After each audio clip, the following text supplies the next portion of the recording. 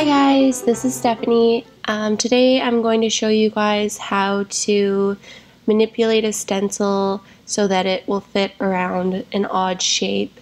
So in this case I'm going to be changing my pattern so that it fits around a flower pot. And I'm going to do this by using the arc tool.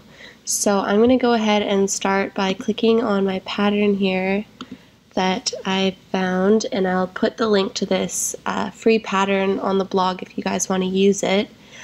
So what I'm going to do is first I'm going to start by clicking on the ink saving button, and I'm just going to turn my pattern into a line drawing, and I'm going to do this by clicking here.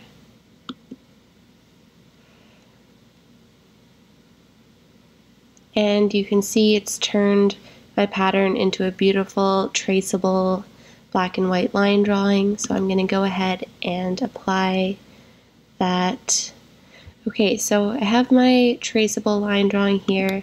Now what I'm going to do is I'm going to click on the arc tool, and I'm just going to drag this a little bit to bend my pattern.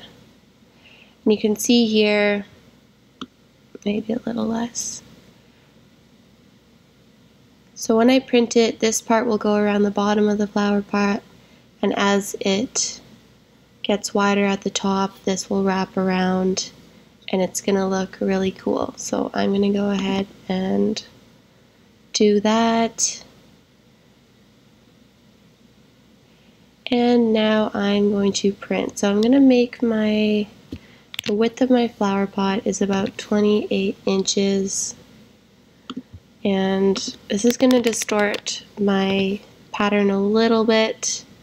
See here, it looks pretty distorted, but it's still going to look fine once I transfer it onto my pot. I'm just going to show you guys the PDF here, and you'll see that it's a little bit distorted, but it'll still be traceable and it's still going to look cool. Okay, so I've printed my pattern, and now I've taped it to my flower pot with a piece of carbon paper face down on the flower pot. And now I'm just going to go ahead and trace over my design using a pencil or a pen so that the carbon paper underneath transfers the pattern.